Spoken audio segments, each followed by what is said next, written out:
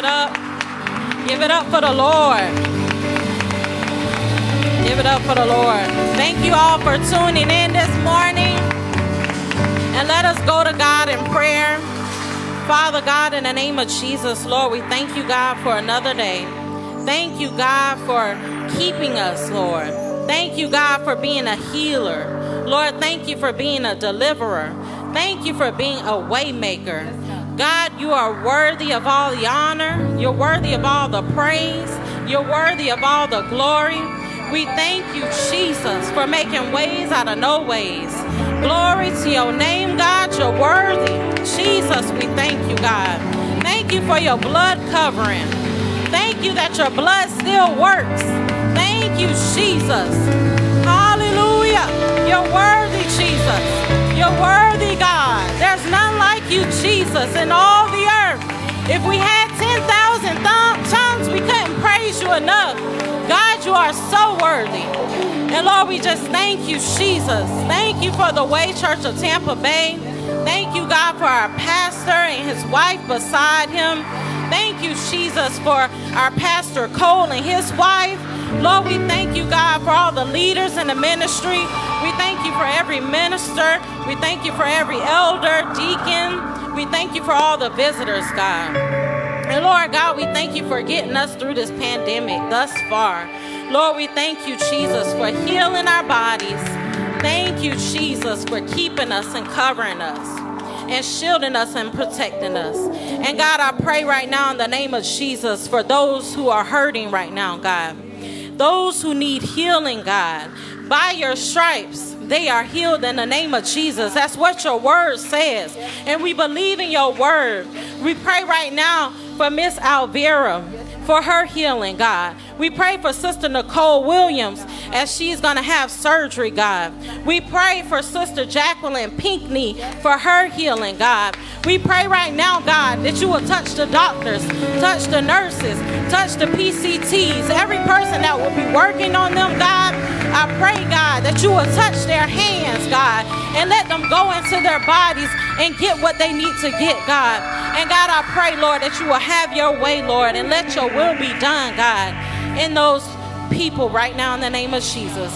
And God, I pray for this service, Lord. I pray, God, that we will just hear a word from you. Let us worship in spirit and in truth, God.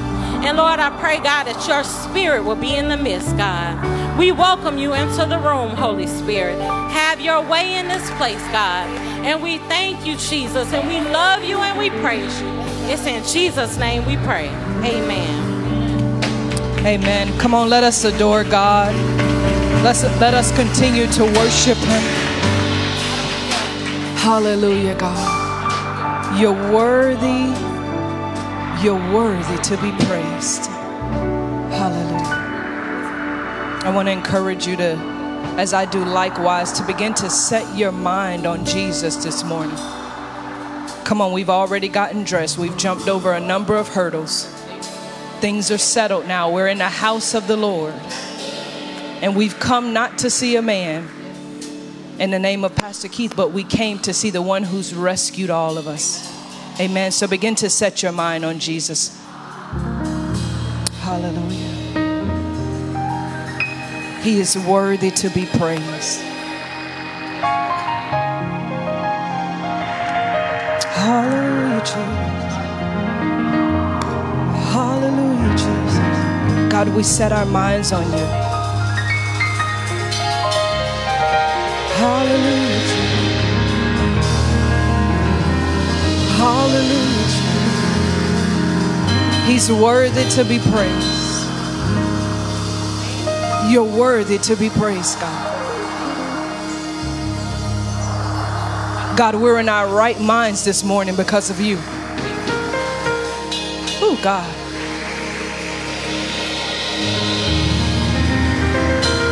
We're here today because of you, God. Because of your goodness and your mercy, God. Because of your reckless love. Because you never sleep and you never slumber, oh God. Because your eyes are always upon the earth, oh God. That's why we're here this morning. Because you are who you are, God. Us with our inconsistent selves. our lukewarm selves, oh God. It's you who sustains us, God. And we worship you, oh God. We enter your gates with thanksgiving, oh God. We thank you, Lord. Come on, somebody tell them thank you.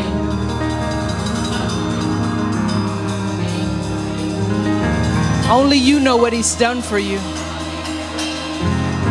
Hallelujah.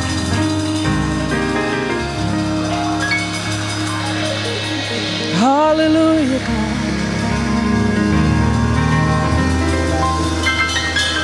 Hallelujah, God. Hallelujah, God.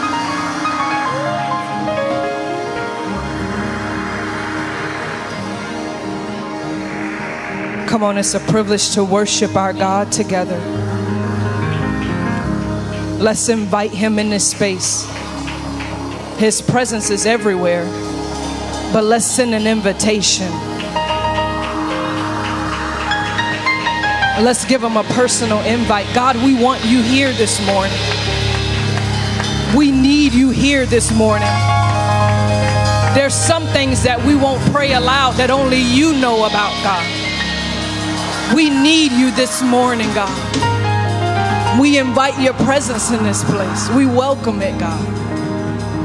Hallelujah. You are worthy to be praised. Oh, God, I love him. I love you this morning.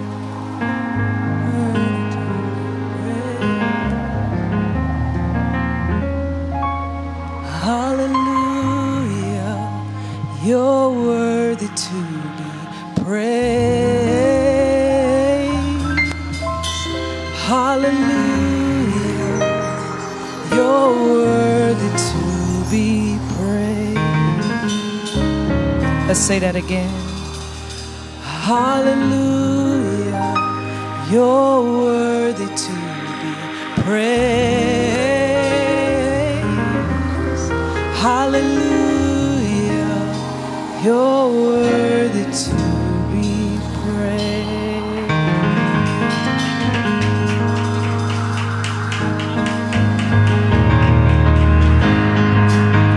Ooh, he's so worthy to be praised.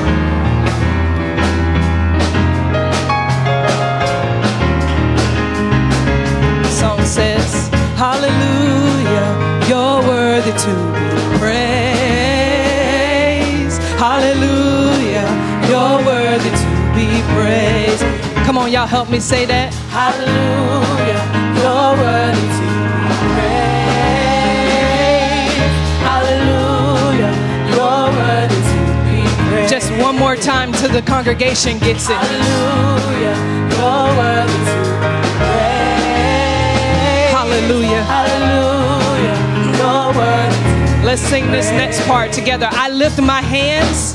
I lift my hands. And I praise you, Lord. I praise you, Lord. We bow our heads. I bow my head. And we honor you, Lord. I honor you, Lord. I lift my hands. I lift my hands. I praise you, Lord. And we bow our heads. I bow my head. I honor you, Lord. Hallelujah. You're worthy to be praised. Hallelujah. Hallelujah. You're worthy to be praised. Come on, can y'all help us sing that part? Hallelujah. Hallelujah. You're worthy. He is worthy to be praised. Hallelujah. You're worthy to be praised. One more time. Hallelujah. Hallelujah. You're worthy to be praised. Hallelujah. You're worthy to be praised.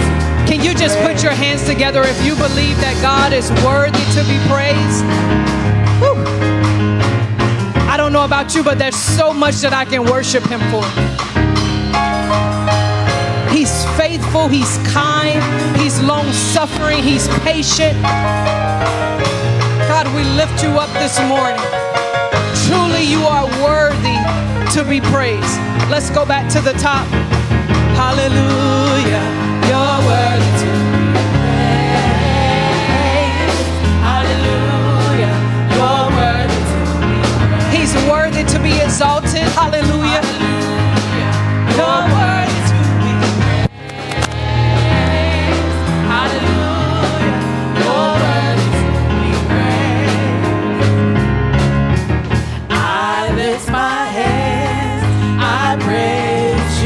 And we bow our heads. I bow my head. We honor you, Lord. I honor you, Lord. We lift our hands. I lift my hands. We praise you, Lord. I praise you, Lord. We bow our heads. I bow my head. I honor you, Lord. Hallelujah. Your word is hallelujah. Your word is to be praised. Song says, hallelujah, you're worthy. Hallelujah. Your word is to be praised. Hallelujah. Your word is to be praised.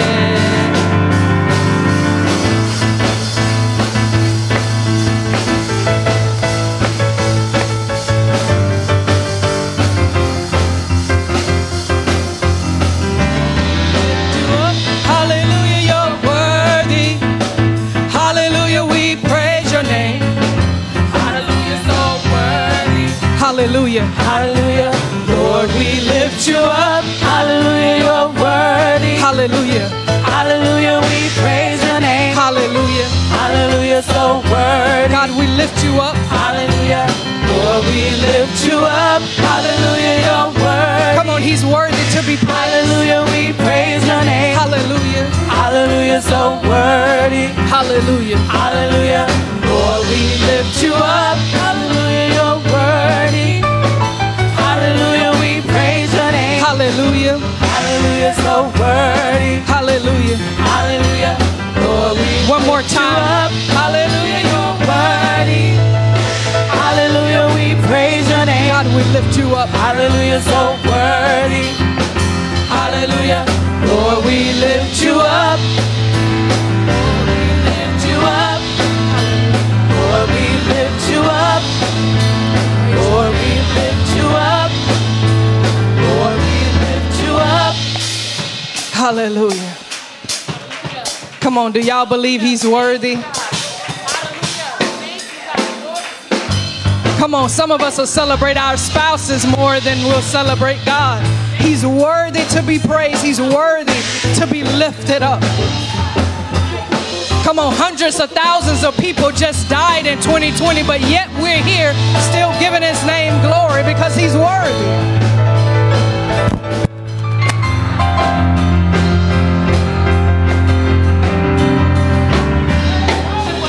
Hallelujah, you're worthy.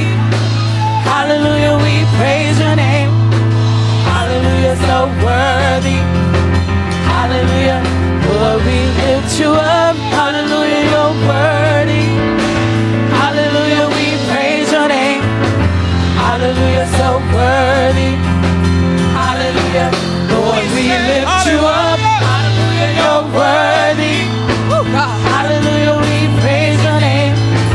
Hallelujah, so worthy. God, you're worthy to be praised. Hallelujah, Lord, we lift you up. We lift you up Lord, we lift you up. higher and higher. Lord, we lift you up. Give you the honor. Lord, we lift you up. Give you the praise. Lord, we lift you up. Lift you right now, Father God. Lord, we lift you up. Higher and higher. Lord, we lift you up. Somebody say higher and higher. Lord, we lift you One up. more time. Lord, we lift you up. Hallelujah. Whew. God, we lift you up this morning, right where you belong, God.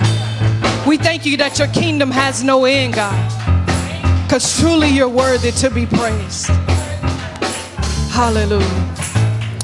I want to share something with you all. My heart is heavy this morning in a good way. I want to share something with you all. I just shared with the praise team before we minister this next song. I had an opportunity to go back home and visit some family yesterday in my hometown, and my husband and I were talking about some trauma I experienced as a child. And many of you know I've said it publicly across the pulpit, and one of the testimonies, I say one of because God has done so much in my life, but one of the testimonies was that I was molested as a child by a cousin and an uncle. We were cutting through a neighborhood, and I wanted to show my husband not only my place of trauma, kind of a turning point in my life, but I was more concerned to show him where I had been rescued David said it was good that I was afflicted, for therein I saw the Lord. And I'm not glorifying the trauma, but what I'm saying is sometimes we can look at certain places where it just seemed like our life went left, where maybe we lost a loved one, where someone gave up on us, we became the victim because of someone else's sin. But I was so grateful that I was able to return back and look at it as a place where God rescued me. We were probably driving through there. Amen. That's worthy of a hand clap, not for me, but because of God. He's faithful. I was telling Pastor Keith while we were driving in the car, looking at that apartment just gave my heart so much joy, because I don't even know how I made it out in those circumstances. I don't know. For a little girl in my circumstances, growing up in that neighborhood, there's no counselors on board. There's no all kind of these different resources that we now have in place. I just had to depend on God. I'm so grateful for a praying grandmother who left me nothing in her will because she didn't have anything to leave, but left me Jesus. Whew.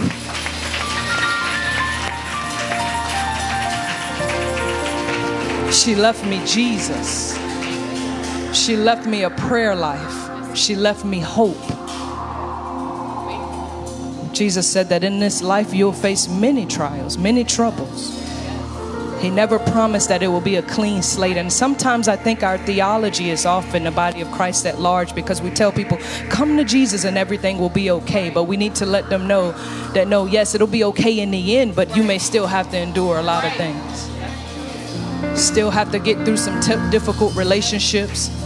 Still have to face some trials. May still have some thorns in our side. God is good. He's rescued my life. I was thinking about this song that we were ministering, and my encouragement to you, why am I saying this? What's in my mind as I'm ministering this song is that little pink apartment way tucked away in the ditch on Beach Avenue that nobody knows about. So I encourage you to get on your mind. Where is the place that God rescued you? Turning point. God is faithful.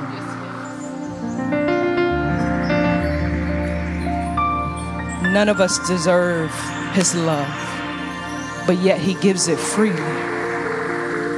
We don't even love how he loves. We put conditions on people. I love Pastor Keith. He's a good husband to me, but it's nothing like the love of God.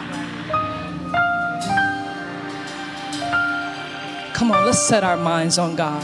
Can you all stand to your feet and worship God? You all know I'm just an interim praise and worship leader, so I don't like having to give commands to say worship God. It's our reasonable service. He's been good to us. It wasn't Pastor Keith loving on me. It was God who rescued me, who kept my mind.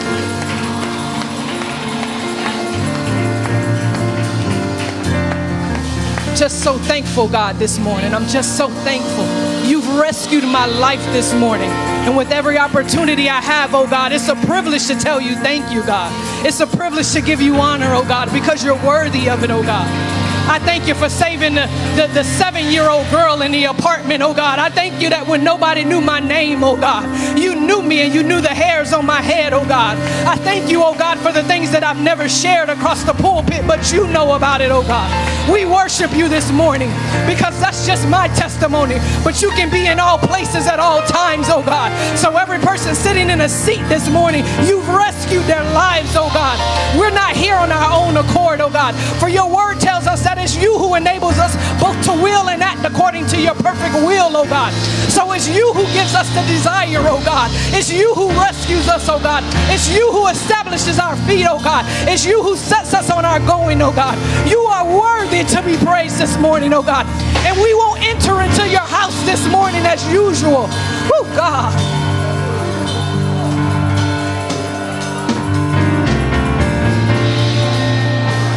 I owe him my life. I owe him my life. We owe you our lives, God. We owe you our lives, oh God. Every one of us should have a tombstone right now in somebody's gravesite. I owe you my life, God. Come on, church. He's worthy. He's worthy. Don't let clothes, don't let the person next to you, don't even let your mind and your circumstance now cause you to forget how good God has been. He's been good to us. He cleans us up to the point where nobody knows what we've been through or even what we're going through. Whew. I don't know about you, but it's easy for me to say hallelujah. It's easy for me to say thank you, Jesus. Whew. Hallelujah, God. Hallelujah, God. You are the righteous King. You are our Redeemer, oh God. You are the lifter of our head, oh God. You are the one that rescues us, oh God. You're the one that continues to rescue us, oh God. That even when we said, for God I live and for God I die, we still turned our backs on you, oh God. But you've been faithful. Oh God. Oh, I love him. Oh, I love you this morning. You have rescued my life. You've changed my speech. You give me grace to endure. You give me strength to hope for tomorrow. I owe you my life, God. Oh, it's a hard journey he calls us to. It's a hard thing he calls us to. But it's a good thing. And we worship you this morning because you've rescued us. You've rescued us. The Bible says he transfers us from the domain of darkness. From the domain, that's a kingdom, from the domain of darkness and into his marvelous light. Our thinking is dark, our ways are dark, our intentions are dark, our heart is wicked, and he transfers us from the domain of darkness. Not because of our good behavior, not because of our pedigree, not because of any degrees we've earned, but just because he loves us. Oh, you have rescued my life. God.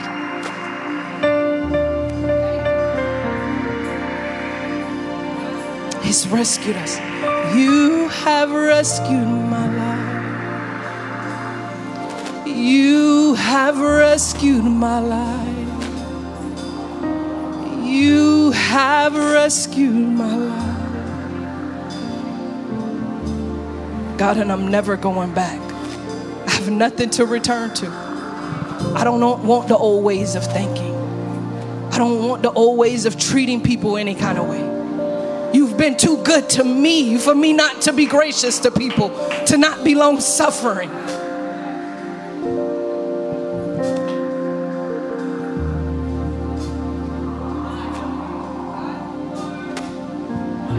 My heart is full and it's burdened because he's rescued us. And when someone saves your life, you shouldn't get up acting the same. I don't know about you, but I've been in some car accidents that were near death. If you ever see me limping, my left leg was crushed in the car. I broke my femur bone because I was hit head on. And you get up with a different perspective. When he rescues you, you should get up with a different perspective. A different perspective. You have rescued my life. You have rescued my life. And I'm never going back. Can y'all help me sing? Say, you've rescued my life. You have rescued my life. You have rescued my life. You have rescued my life. And I'm never going back. And I'm never going. Come on, let's just stay right here and continue to minister this. You have rescued my life. You have rescued my life. You have rescued rescued my life. You have rescued my life. We're never going back. And I'm never going back. Come on, you have rescued my life. I pray this gets down in your spirit. Don't leave out of church the same way this morning, saints. He's rescued us. He could have rescued anybody. We still know people who need to be rescued. I'm so thankful. I'm so thankful this morning. You have rescued my life, God. You have rescued my life. You have rescued my life. You have rescued my life. Never going back. And I'm never going. Come on, that's why I live how I live. That's why I forgive how I forgive. Because He's rescued me.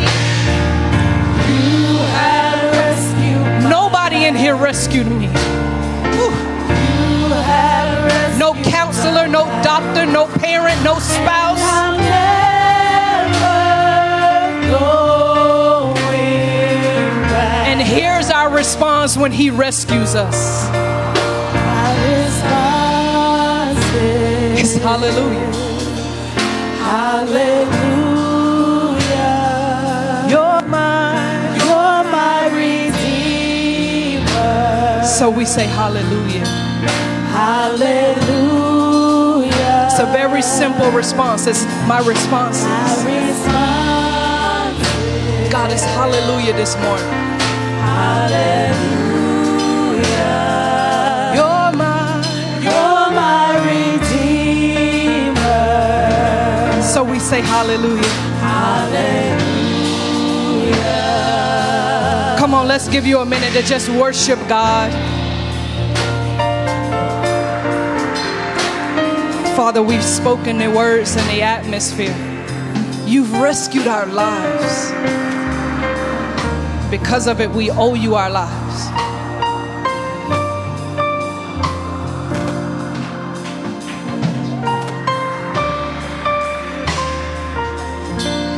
Our response is the highest praise we can give you.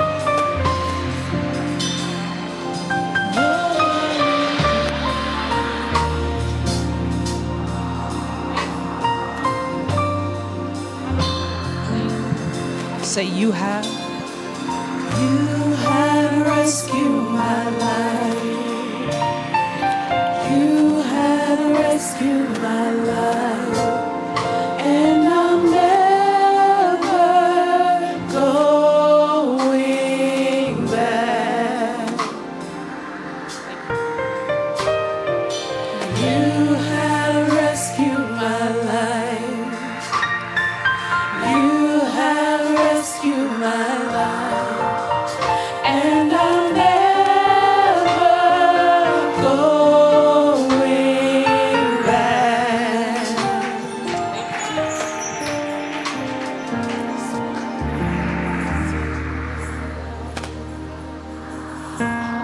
Psalms 25:1 says, unto you, Lord, do I submit my soul.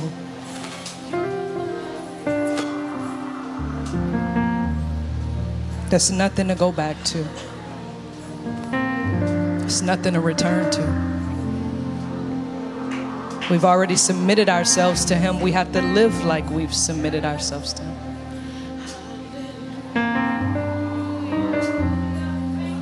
If we can't think of a reason to worship God, at very least, I pray this morning that we remember that we've been rescued by Him. And when someone rescues you, the least you can do is be appreciative.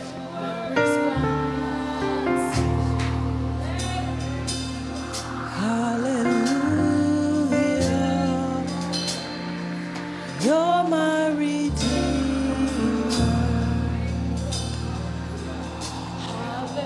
One of the things that I love about God is how the Bible describes Him as a gentle Redeemer. He restores with grace.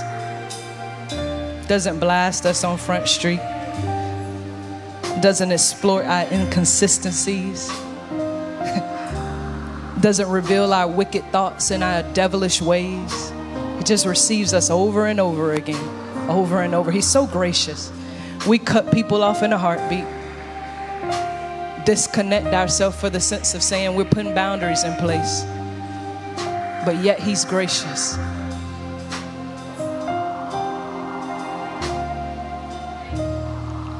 I'll sing your praise. I'll sing your praise.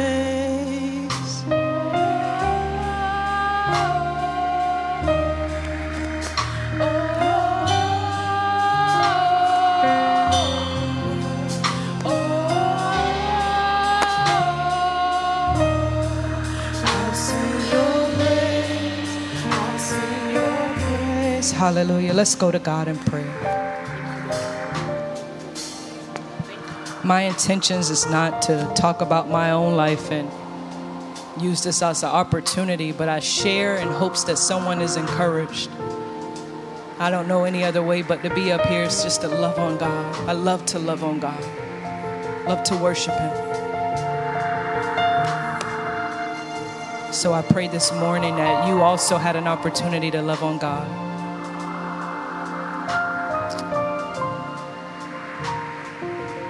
To our rescuer, we love you this morning.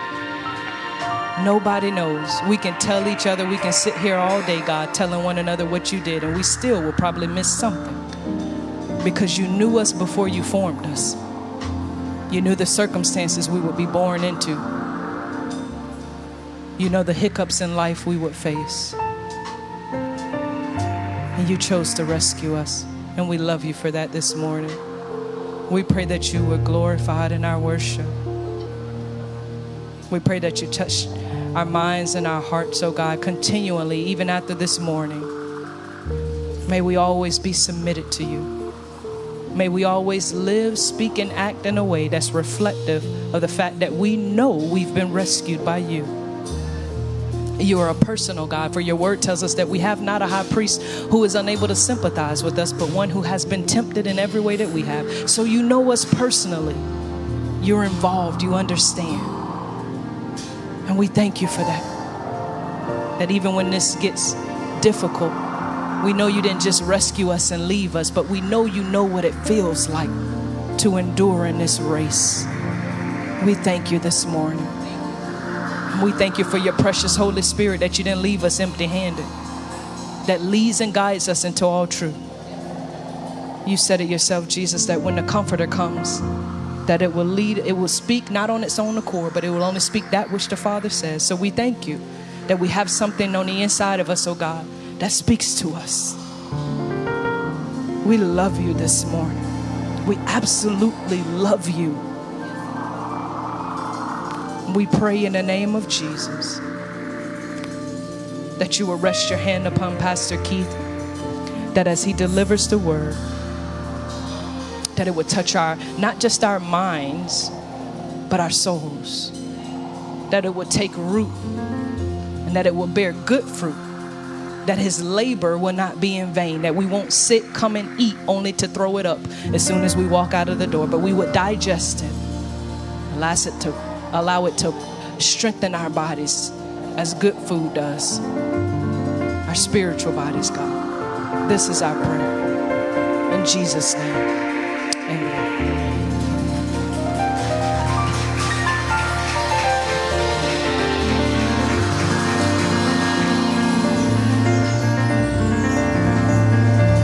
Oh, God is good.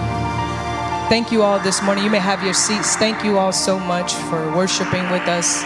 And to our online viewers, we thank you also for tuning in this morning. It's a privilege to be in the house of the Lord. It's a privilege to be in the house of the Lord. So we greet you again. For those of you who missed the welcome that Minister Denshow gave, we want to encourage you, for those of you who are tuned in, to continue to be involved even while you worship with us virtually. You can comment in the comment section, like, share, tell somebody that the word of the Lord is now getting ready to take place. Pastor Keith has been in this sermon series, Set Your House in Order. And I don't know about you, but I thought I was in order, but it seems like I'm not. So I'm learning to put some more things in order. Not that I thought I arrived, but I thought I was doing okay until he started preaching and the word began to convict my heart. And so let us receive Pastor Keith now as he continues in the sermon series, Set Your House in Order. Amen.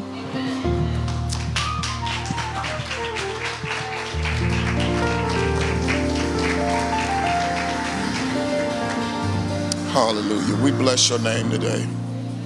We bless your name today.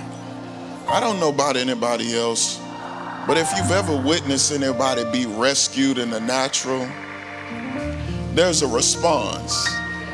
I think this song was so critical, but if you've ever seen someone rescued in the natural, somebody say there's a response.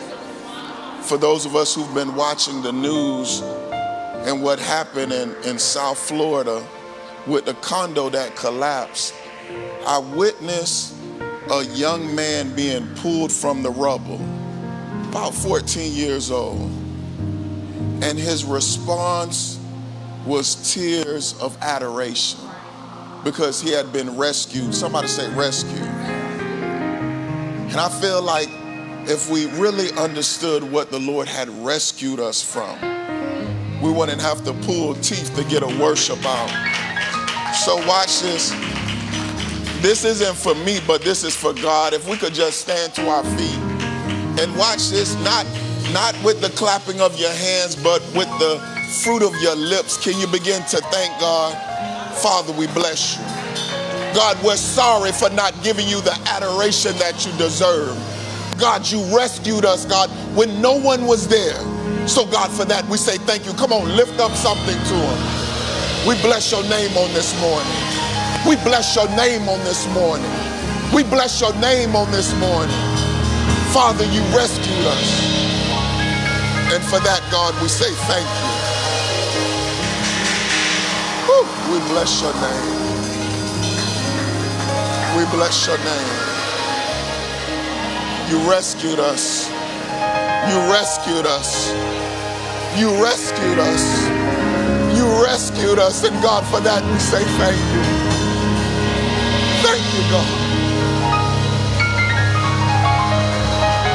We bless your name. We bless your name. Hallelujah. Woo. And here's the other thing about being rescued. When you know God has rescued you from something that killed somebody else. When I think about that young man and that he was pulled from the rubble and the death count is still going up. And he was crying uncontrollably because he had been rescued, but watch this, he had been rescued from something that killed somebody else. So I don't know about y'all, I was in some situations that killed somebody else, but he rescued me. And for that, God, we say thank you. Give God a hand clap of praise because he rescued you. We can't tell you thank you enough. So for those of you who are in the house of the Lord, I'm grateful to see many of your faces on this morning. Your faces are evident that the Lord rescued you. In a year where many people lost their lives, God yet rescued us. And for that, we say thank you. I want us to take up our Bibles and I want us to go to the Old Testament book of the Bible, to Isaiah chapter 38. Isaiah chapter 38. As my wife declared, I've been on a sermon series called Set Your House in Order. For many of us, we didn't know we were living in disorder until the Lord had to declare to us to set our houses in order. And I talked about our desire for order. I said that we have to have this level of desire for order. Then I said that we've got to understand God designed for order. Somebody say we need instructions. It's one thing to have the intent to set our houses in order, but without instructions, that order is in vain. And this morning I want to talk about the doctrine of order. I want us to look at Isaiah chapter 38 verses 1 through 6. I'm reading from the New King James Version of the Bible. If you don't have your Bibles, it should be on your screen. The Bible said, in those days Hezekiah was sick and near death. And Isaiah the prophet, the son of Amoz, went to him and said to him, thus says the Lord, set your house in order, for you shall die and not live. Verse number 2 says, then King Hezekiah turned his face to the wall and prayed to the Lord. and said, remember now, O Lord, I pray, how I have worked before you in truth and with a loyal heart, and have done what is good in your sight. And Hezekiah wept bitterly. Verse number 4 declares, and the word of the Lord came to Isaiah saying, go and tell Hezekiah, thus says the Lord, the God of David, your father, I have heard your prayers. Somebody say he was rescued.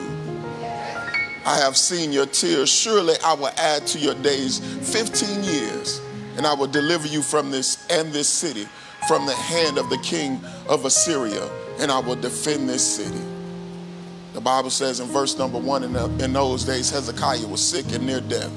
And Isaiah the prophet, the son of Amos, said to him, thus says the Lord, set your house in order, for you shall die and not live. You may be seated in the presence of the Lord. I want to minister from this subject of, as I said, the doctrine of order. And here's why the doctrine of order is so significant. Because when God tells us to do something, he also has intentions of teaching us something. Tell your neighbor, the Lord wants to teach me something. And it is no different with the instructions that we have for us to set our house in order. He also has intentions to teach us something. It's one thing for God to give us instructions and say, set our houses in order. But in the midst of all of that, God wants to teach us something. And there is a doctrine of order. And this word doctrine, I want us to understand this in both the Hebrew and the Greek. It simply means teaching. So in other words, like I said before, God wants to teach us something. Therefore, when the Lord admonishes us to set some area in our life in order, the critical question that we've got to ask ourselves is, what is the Lord trying to teach us? Whenever the Lord gives us a commandment to set our houses in order, the first question should come to mind, God, what are you trying to teach me as a result of this? God, what are you trying to enlighten my eyes to as a result of setting my house in order? Because whenever the Lord is leading us to order, there's also something that the Lord wants us to learn from order. Whenever God is leading us to order, there's something that God wants us to learn from order. And here's the problem. Here's one of the problems with many believers, and not just with order. We want the leading of the Lord, but many of us are not open to learning from that leading. Many of us want God to lead us, but we don't want to learn any lessons in the midst of that leading. Tell your neighbor, you've got to learn something. So God is saying, although I want you to set your house in order, I want you to learn something. Somebody may be asking, what do I mean? The Bible says that the steps of a good man are ordered by the Lord. So there are times, watch this, when the Lord will lead us into pain, but we don't want to be taught that way. He will lead us into pain, but we don't want to be taught that. There are times where the Lord will lead us into persecution, but we don't like to learn that way. And the Lord will even lead us into the process of order. But many of us declare that, God, I don't want to be taught that way.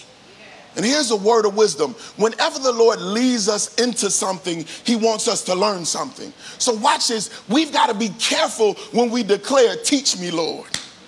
Many of us have declared, God, teach me something in the midst of this. And watch, when you say, teach me something, God would sure enough cause you to learn something if you're willing to endure. Somebody say, the process. So y'all love to declare, Lord, teach me something. Oh, he gonna teach you all right. Because when you declare that not only do you agree, but watch this, to his message, but you also agree to his method. Did y'all hear what I just said? Whenever I declare, Lord, teach me, I'm not only agreeing to the message, what God wants to teach me, but I'm also saying I agree to your method. And many of us, watch this, the reason why we don't learn a lot of stuff through the trials of life, because we like the message, but we don't like the method. Somebody say, his ways are not my ways. His thoughts are not my thoughts. Matter of fact, they're higher than yours. So that means if you ask the Lord to establish order in our lives, we have to also, watch this, be open to how the Lord wants to teach us by way of order. Because there's a doctrine of order. And this is why I believe we find King Hezekiah in our foundational text. During the 14th year of King Hezekiah's reign over Judah, we find the Lord admonishing him to set his house in order. But here's the interesting thing to note. After 14 years of reigning as king, in the midst of his reign, God says, set your house in order. And the critical thing that I struggle with concerning King Hezekiah is that the Bible declares that Hezekiah was righteous in the eyes of the Lord. That's 2 Kings chapter 18, verse 3. And not only that, the Bible says that King Hezekiah removed the idols from the land. So not only was King Hezekiah righteous, not only did King Hezekiah remove the idols from the land, the Bible says that he also revered the Lord. That's 2 Kings chapter 18, verse 5. So watch this. Even though you may feel like you're right with God, there's still some areas in your life that you've got to set in order. My wife declared it over the pulpit. Sometimes you think you've been walking with God for a few years and you think, I got everything together. But even in the midst of all of that, the Lord says, Hezekiah, I need you to set your house in order. Even when he was righteous, even when he removed the idols, even when he revered the Lord said, set your house in order. Because despite all that was right concerning Hezekiah, there was, watch this, more that the Lord wants to reveal. Here's what I got to understand in this journey. There's always more that God wants to reveal to us. And many times the method in which God wants to reveal things unto us is by way, somebody say, of order. So as God told Hezekiah to set his house in order, I believe there were some things that the Lord wanted to reveal to Hezekiah. You are never too right with God to be beyond the revealing of God. There's always more that the Lord wants to reveal to you. There's always more that you need to learn from the Lord. And there's always more that the Lord wants to teach you. And this is why we must understand the doctrine of order. So this morning, I want us to understand what the Lord wants to teach us as we set our houses in order. So here's what I want to do. I want us to just examine the text. I want us to look at verse number 1. Notice what the Bible says. The Bible says, in those days, Hezekiah was sick and near death, and Isaiah the prophet, the son of Amos, went to him and said to him, thus says the Lord, set your house in order. I don't care how long you've been a Christian, until you get the glory, there will always be a need for you to be corrected. Did y'all hear what I just said? I don't care how long you've been a Christian in this journey, until you get the glory. Somebody say, until I get the glory, I'm going to need to be corrected. Oh, somebody say, that's the pastor too. And this is why order comes to correct us. And somebody may be saying, why? Because the fall of man in the garden broke God's perfect order for all men. And since the fall, God's redemptive plan involved reestablishing his perfect order. Y'all got to stay with me. So when the Lord admonishes us to set our houses in order, watch this, it's his attempt to restore what the fall of man ruined. So God is saying the reason that I've got to bring order in your life is because I'm trying to correct some areas that Adam and Eve broke. Somebody say, I've got to be corrected. So in other words, corrected. And the reason why many believers, watch this, don't want order in their lives is because many of us don't want to be corrected. Y'all don't like that. So no matter how long you've been saved, there's still more sanctifying to be done. No matter how, watch this, how well you can preach. I know Bishop T.D. Jakes called you, but there's still some more purifying to be done. Oh, I still got to be corrected. And no matter what the fact, watch this, I don't care if you've been called. There's still some cleansing that needs to be done. I tell you, neighbor, I need to be corrected. And despite what you may believe, everything that you think you do right ain't always right with God. Did y'all hear what I said? Everything that we think we do right ain't always right with God. And that's why order comes to correct. See, some of y'all got jacked up lives out of order because you do not want to be corrected.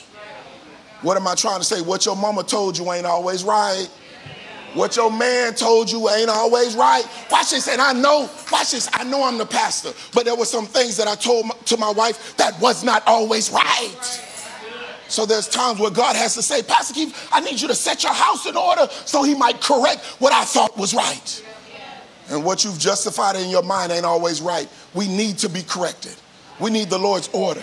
So in other words, here's what God is trying to teach us when he says set our houses in order. We need to be taught what's right in the Lord's eyes. So anytime God says that I want you to set your house in order, there's something in your life that is not right in my eyes. So it's good when God says set your house in order. And for those of us who were not here for the first sermon in this series, the reason why this is so critical and the reason that I want to make sure every area in my life is in a place of order is because I said order pleases God.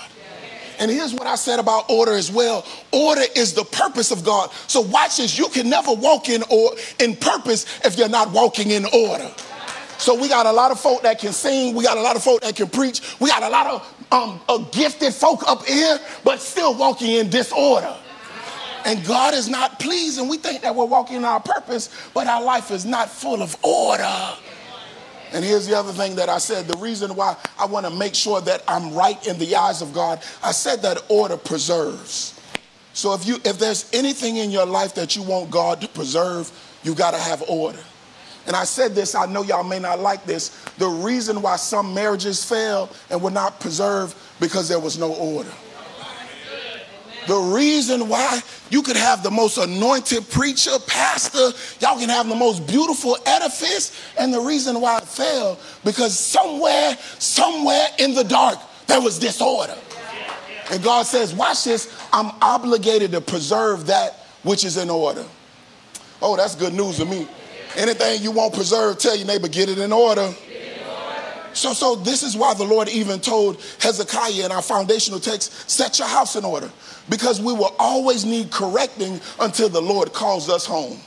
That's going to help somebody. So for some prideful folk, you're going to always need corrected until God calls you home. So stop getting so offended when somebody corrects you. Folk leave churches because they get corrected. And here's the good news. If I could just recognize that until I get the glory, that I'm always going to need to be corrected, I wouldn't run out of every church. Some of y'all done lost best friends because you ain't want to be corrected. And the Bible says, faithful are the wounds of a friend. Ooh, tell your neighbor, I need to be corrected. So some of us may not like this, but your life is out of order and is raggedy because you do not like to be, I'm closing my eyes, rebuked. Did y'all hear what I just said? Some of our lives are out of order and simply, somebody say raggedy, because we don't like to be rebuked. We need to be open to rebuke. And this is why, watch this. I believe it's on our screens. Proverbs 15, verse 32.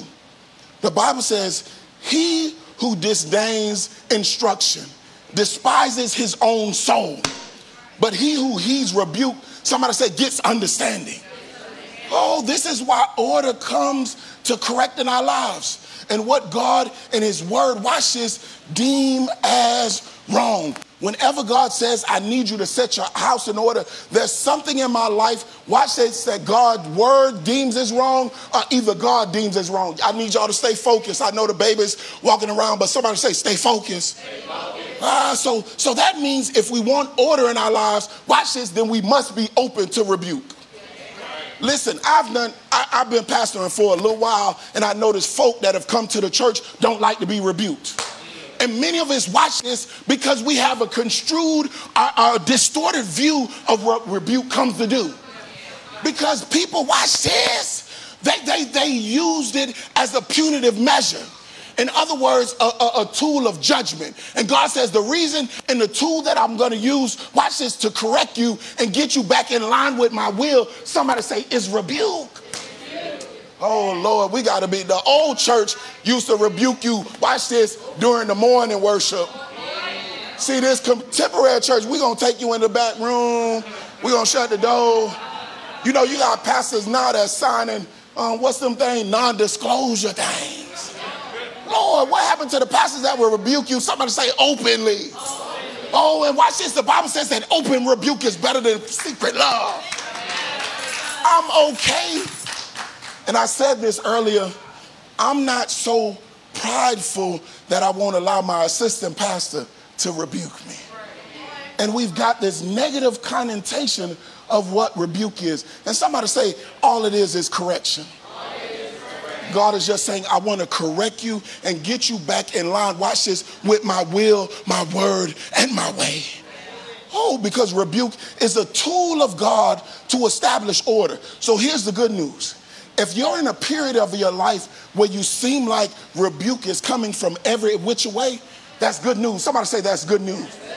Because what God is saying is that there's some area in your life that I'm trying to correct. Oh, that's good news to me, y'all. Oh, that's good news. I don't want to think I got everything together. So the critical question we got to ask ourselves is, how do we respond to rebuke? Do we reject rebuke or do we receive rebuke? Because when someone calls us out and corrects us because we're living contrary to God and his word. I don't know about nobody else. I know we got some visitors this morning, but this is for the Way Church.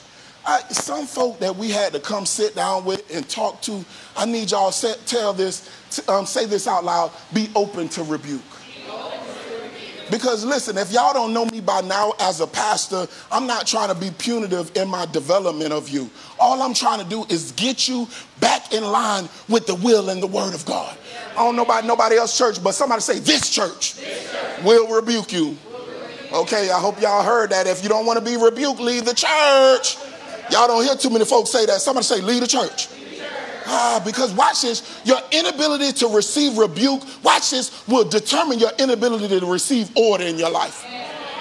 Your inability to receive rebuke, watch this, will determine your inability to receive order in your life. And the reason we blame it on so much stuff, God, I ain't got the resources. God, they don't like me over there. God, you know how hard my life done been. And really God is saying, I've produced rebuke in your life and you rejected it. So some of us are out of order in our lives, not because God don't like us, because we don't like, somebody say rebuke. And here's a word of wisdom, because somebody's saying, Pastor Keith, you better get one of your ministers. Stay with me. Everyone is not eligible to rebuke. Watch this. That means everyone does not have a right to correct you. Somebody may be saying, how do I know? Watch this. Remember, rebuke is intended to correct living that is contrary to God and his word. Watch this. So if they do not correct you according to his word, don't receive it. And you got a lot of folk that want to correct you, watch this, without the word. If you ain't coming with the word, baby, don't come to me. Watch this. This is why the New Living Translation of 2 Timothy chapter 3, verse 16, I believe it's on our screen. Notice what the Bible says. All scripture, somebody say all scripture, is inspired by God and is useful to teach us what is true and make us realize that what is wrong in our lives. Oh, I don't care how your mama did it. If it ain't got the word, don't bring it to me. It corrects us when we are wrong and teaches us what to do, what is right. That means don't let nobody try to correct you concerning the will of God if they're not willing to do it with the word of God. Because why? How do I know? Many of us, and I said this, that we grew up in homes where we thought this was the way to do it. And we had no word to back up how we were living in our homes. You've got churches that operate, watch this, out of religious traditions. Because my bishop did it this way, and y'all know how anointed my bishop was, but it was not in the word. I don't have folk correcting you when they ain't giving you no word. We done told folk that they need to cover up, and we ain't give them no word. And you wonder why they leave the church. We got folk that say you shacking up, and we don't give them no word to back that up. Y'all staying with me? So don't let folk correct you if they have no word. This is why whenever I counsel somebody, I always make sure I leave them with a word. Because if you don't leave them with a word, watch this, you're going to leave them with some level of, watch this, somebody say hurt. And this is why many churches have abused people and hurt people, because we think that we're so anointed and we've been walking with God, so I can rebuke you in any kind of way that I want. And we left them hurt because there was somebody say no word. Oh, Jesus. It wasn't your regalia and all that stuff you got on. I don't care about the cross and the little hat you got on. Somebody say, give me the word. Oh, I don't need your thoughts on the matter. I don't need your traditions on the matter. I don't even need your, watch this, y'all ain't gonna like this, your testimony on the matter if it's not rooted in God's word on the matter. Because many folk think because this my experience, this how it happened to me, but if there's no word concerning that on that testimony, tell your neighbor, I don't want it. Okay, that's from Pastor Keith. You can accept some rebuke if you want to. I don't want it. Because his word is profitable. Watch this, not your personal opinions. If it's going to profit my life, it's not your personal opinions. It's his word. Somebody say it's his word. So whenever God says, I need you to set your house in order, order comes to teach us, watch this, to correct us from what is contrary to the Lord and his word. So the first thing that God always wants us to learn when he says set your house in order, he's trying to correct us. Somebody say correct us. Now let's look at the latter portion of verse number 1. The Bible says, for you shall die and not live. Here's what I need us to understand. A byproduct of disorder is always a burden. A byproduct of disorder is always a burden. Here's what I'm trying to say. That means some of the burdens that we carry, watch this, are simply consequences of our disorder. Many times we think it's the devil. Tell your neighbor it's disorder. So a lot of the burdens in our lives is not some imp that the enemy has sent, not some device that the enemy has sent. Somebody say it's my disorder. Because disorder, watch this, burdens are always a byproduct of disorder. So watch this, that for many the death, the disease, and even the divorce was not the devil, it was our disorder. Burdens that were byproducts of our disorder. And hear this is why order comes to teach us that there are consequences to disorder. So the next lesson that God wants us to learn, somebody say there's consequences. Because watch this, when correction does not produce order, many times God will use consequences. See, we don't like that. Many of us have ran out of churches that rebuked us or tried to correct us, and many times we found ourselves tangled up in a web way much deeper than when we were in the church. Because what God was saying, if you're not going to respond to correction, I'm going to give you some consequences. Oh, somebody say, I don't need to learn like that. So we've got to respond to correction. God will many times use consequences. And if we can be honest with ourselves, some of us don't like to listen to correction. So God will make us learn by way of consequences. And notice why, this is why the prophet told Hezekiah in our foundational text, for you shall die and not live. Consider the magnitude of this consequence. You shall die. Why such a heavy burden? Especially when believers are promised eternal life. We find that in John 4:14. Especially when believers are promised with life and that more abundantly. We find that in John 10:10. And even when believers are promised with the newness in life. That's Romans 6:4. Yet it is promised here that Hezekiah would die. What am I trying to say? When we fail to set our houses in order, one of our consequences is that we miss out on the promises of God. Do y'all see that? The Bible says that we're called to have eternal life, to have life and life more abundantly. And many of us, even a newness in life. And many of us get saved and we think that God is going to begin to open up the window of heaven and pour us out a blessing that we don't have room enough to receive. But watch this, you don't have room to receive what God has for you if you're still, watch this, in a place of disorder. Because, and I said this in one of my initial sermons, God never will bless disorder. And the reason why many of the promises, even though the Bible says that the promises of God are yes and amen, God is not going to waste his promises on somebody that's going to waste his promises. Did y'all hear what I just said? So God says, I don't care about all of this in your life. If there's no level of order, you're going to miss out on some of the promises of God. Oh, that's a sad tragedy. Why? Because the Lord will teach us with consequences. Watch this, when we are unwilling to learn with correction. Tell your neighbor, you don't have to learn the hard way. This is why, watch this, the beginning portion of Proverbs 19:29 declares this. I believe it's on our screen. Notice what this text says. Judgments, somebody say consequences, are prepared for scoffers. In other words, consequences are prepared for those that are unwilling to conform to the Lord's order by way of correction. Oh, I don't know if y'all see this, but the Bible says that they're prepared for me. That God says, if you don't do what I need you to do, there's some consequences that I'm going to prepare for your life. And many of us think that we're going through a season of drought. Many of us are praying to God to get us out of situations. But could it be that they had been prepared by God because we failed to have order in our lives? And remember, this is why one of the critical questions I said we got to ask ourselves when God says to set our houses in order. God, what are you trying to teach me? Because many of us, watch this, put the blame on, and it's misplaced blame. And we never look at ourselves. And God says, because you scoffed at my correction, I've prepared some consequences. Oh, that's a sad tragedy, y'all. I don't need God preparing that kind of stuff for me.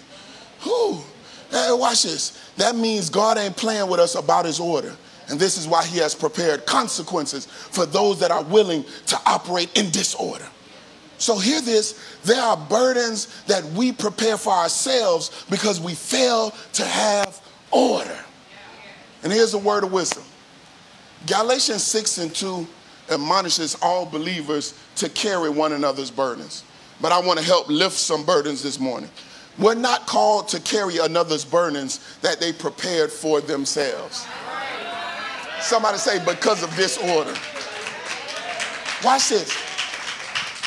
Because we love, I heard this one time and I think this is, somebody say this is out of order. Now that may be their assignment, but I heard somebody say that they've been given a lifeguard ministry for their children. Somebody say the devil is a lie. So whenever they find themselves in trouble, they're called to go jump in and save them. I'm not going to do that. Because why am I saying this? Because we may be called to correct them, but let God prepare their consequences. Don't watch this. Many of us waste our efforts, waste our energy, and watch this, even waste our emotions with folk that have prepared their own consequences. I'm not going to be praying for you on my prayer list and you have no desire to set your house in order. And watch this. Here's what gets us in trouble. Many of us think that we're obligated because we're in relationship.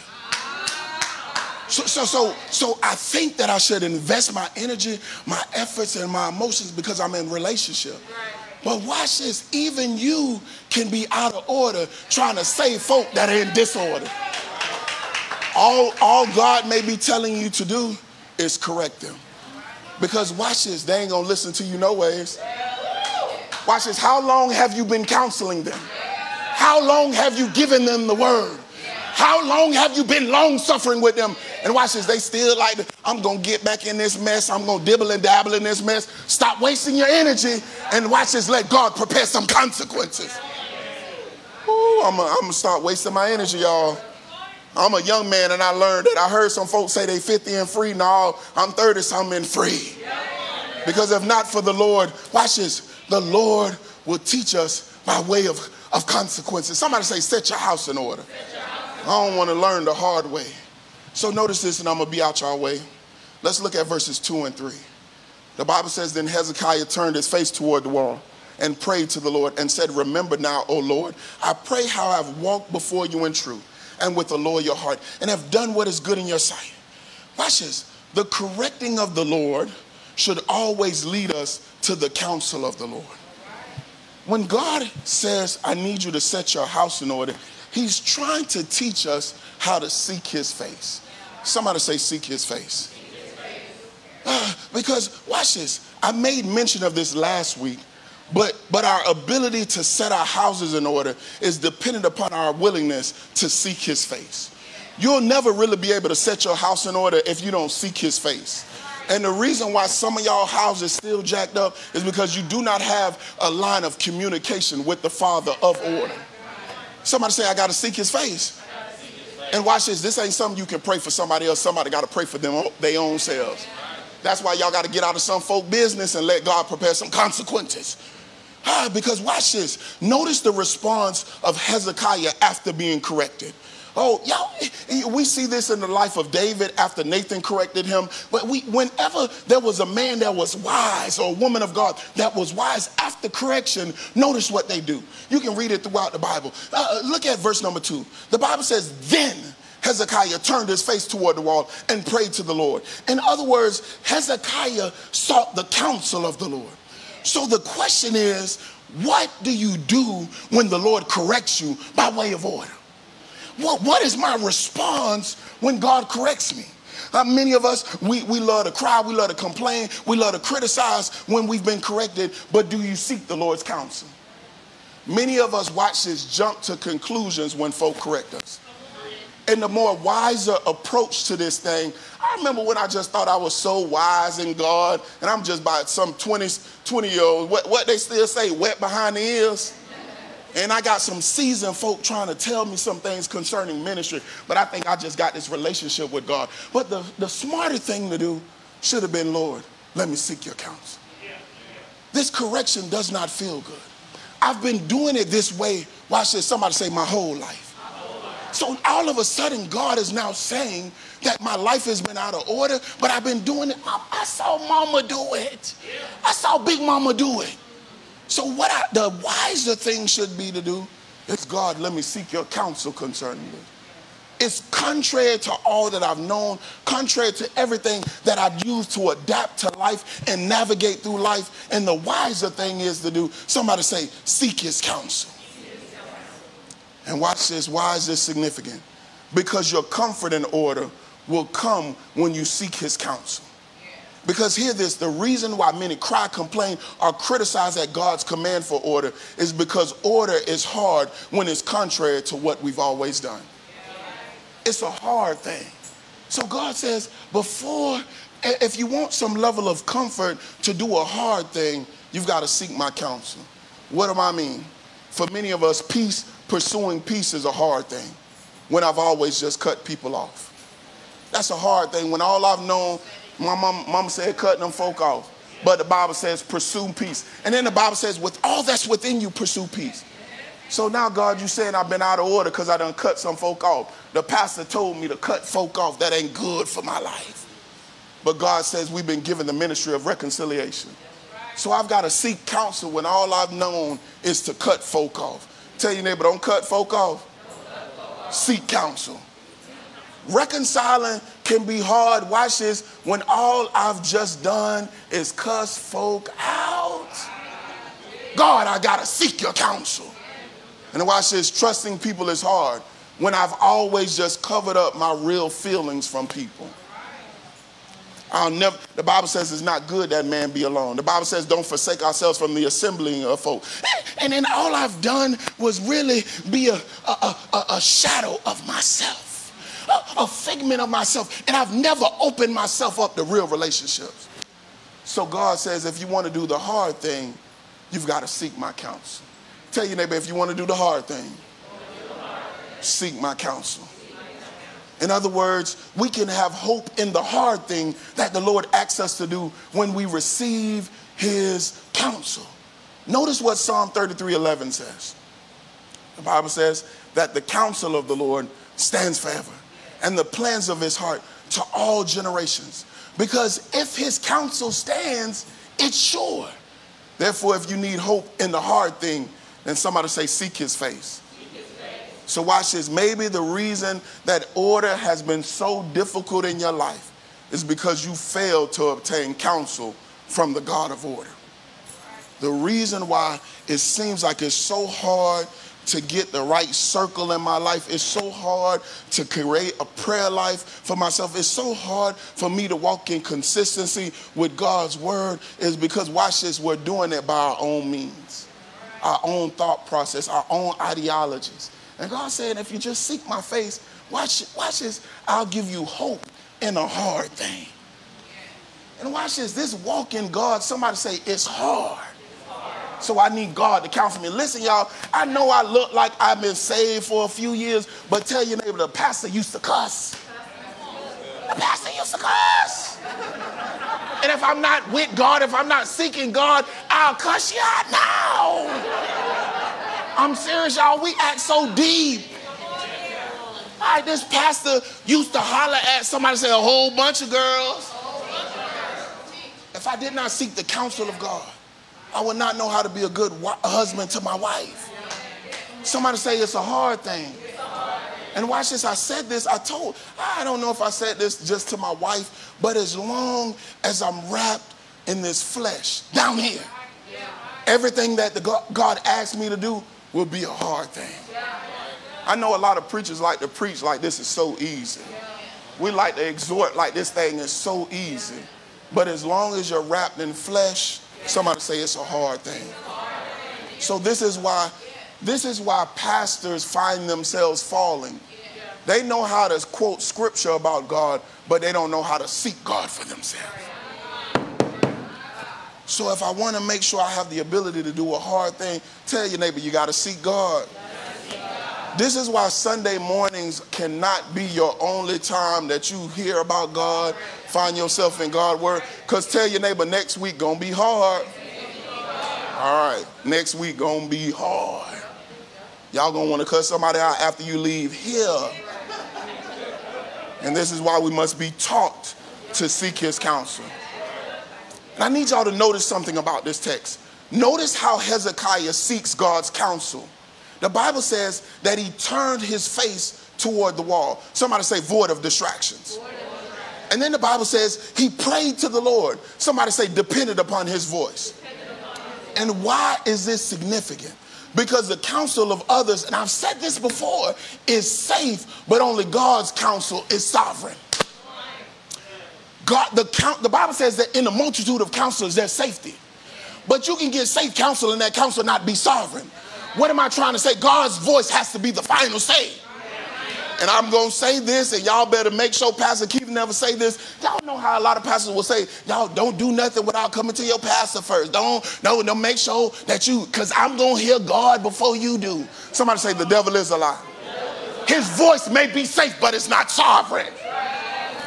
And we've got too many pastors trying to put themselves in the place of God. Hezekiah never went to the prophet who came to him. The Bible says he turned his face to the wall. And then he said that I sought the Lord. I know the prophet gave me a word, but you better turn your face to the wall. God's voice his counsel is sovereign. Somebody say his counsel is sovereign. In other words, the Lord wants us to teach us that order comes from him and him alone. And if they're not providing you, watch his counsel from the word of God and in the will of God, then it's not sovereign. So hear this. If you can't trust their word, watch this, then wait on his word. Did y'all hear what I just said? If you can't trust their word, you better wait on his word, baby. I know my wife loves me. I trust her word. But watch this, I'm still going to wait on his word. Because I can make a decision, watch this, that's going to have generational consequences. Because I trusted the word of my wife and I did not wait on his word. Oh, tell your neighbor, wait on his word. I need to wait on his word. Why does the Lord want us to teach us to receive his counsel? Because watch this. Somebody may say, I get all of that, Pastor Keith, that's good. I like all of that. But why? Why? Because consistently seeking the God of order will cause us to consistently know the order of God. Did y'all hear what I just said? If I consistently seek the God of order, I will consistently know the order of God. I ain't got to go to no prophet. I ain't got to sow no another seed. I ain't got to have all these multiple counseling sessions with my pastor. And many pastors just need to tell folk, go seek God yourself. I'm trying to get vision, y'all. Go see God yourself. And we've got so many people that do not know the order of God because they have not been seeking the God of order. Tell your neighbor, seek the God of order. Oh, so God is saying, this is why, watch what David says in Psalm 27:4. And I'm out y'all way, y'all. The Bible says, one thing I have desired of the Lord, that I will seek, that I may dwell in the house of the Lord. Somebody say, all the days of my life. To behold the beauty of the Lord and to inquire in his temple. Not to inquire of the prophet, the priest, but to inquire in his temple. Because when you continually dwell in the house of the Lord, watch this, you will continually have example for your house. Did y'all hear what I just said? The reason why some of our houses are out of order, because we don't have God's perfect example. And God says, if you can dwell in my house, I'm not talking about the physical structure, because y'all don't even like to come to church. I'm talking about, somebody say, his house. So God is saying, can you get what John said, that I was in the third heavens? When he got all those revelations on the island of Patmos, I want to be with God like that, because sometimes, you know, folk can distract you from getting to God. This is why grandmas them had the prayer closet where they can dwell in, somebody say, his house. This was just, the church, this physical building, was just supposed to be a place to tell us how to get to his house. And many pastors will make you say, you got to be in church, you got to be in church. But I only want you in church so you can learn how to get to his house. Be weary of pastors that always want you in the physical house and never tell you how to get to his house. Because if I get to his house, see, watch this, we all jacked up in here. So even though it looks like Pastor Keith and Minister Serena have a godly example of marriage, tell your neighbor there's some disorder in their marriage. See, y'all don't like that. But if I can get to his house, I can see the example that God wants me to see. I can see that I'm supposed to love him like Christ loved the church. We've got to, somebody say, get to his house. Oh, Jesus, help us get to your house. In other words, the Lord wants us to teach us something through order. And this is why there's a doctrine of order. And this is why order teaches us to seek his counsel. Watch this. When God leads us into order, he always wants us to learn something. He's not just going to say, set your house in order because I want to preserve you. I want to give you the promises of God. Tell your neighbor, he wants us to learn something. Because God does not demand a thing from a believer without it accompanying his doctrine. So here's a good litmus test. If you think you've heard from God and God don't never give you a word, somebody say that's in the book. To go with it, it's probably not God. Because whenever God puts a demand on the life of a believer, he always backs it up with his word. And why does he back it up with his word? Y'all know that when you sign a lease, sometimes they'll make you have a guarantor. His word is the guarantor. Because the Bible says that his word stands forever. The grass may wither and the flowers may fade, but my word stands forever. So God says, even this world may pass away, but my word will not. So God, whenever God puts a demand on our life, you said he told you to marry her, God gonna send a word with it. If God told you to start a church, this is why when churches don't have foundational scriptures to back what they're doing, tell your neighbor that's them and not God. God will always accompany a demand with his doctrine because his word is his guarantor. All right? It's going to let me know that this is what God is trying to teach me. Tell your neighbor he's trying to teach me something. So I need to know that it's always going to accompany his doctrine. In other words, the Lord wants to teach us something through order. And this is why there's a doctrine of order. Somebody may be saying, why is this significant? Because when we know that God is trying to teach us something through order, then setting order won't seem as trying. Did y'all hear what I just said? When I know that this process is not in vain, it won't be as trying. Because when God tells me to do something contrary to what I've always been doing, I said this before, it's a hard thing. But when I know that I'm going to learn something after the fact, that I'm going to be better as a result of what God is taking me through, that I'm going to come out as pure gold, it's going to make what seems trying not so hard. Because I know that God is trying to teach me something as a result. And watch this, how many of us have been in situations and we ain't learned nothing?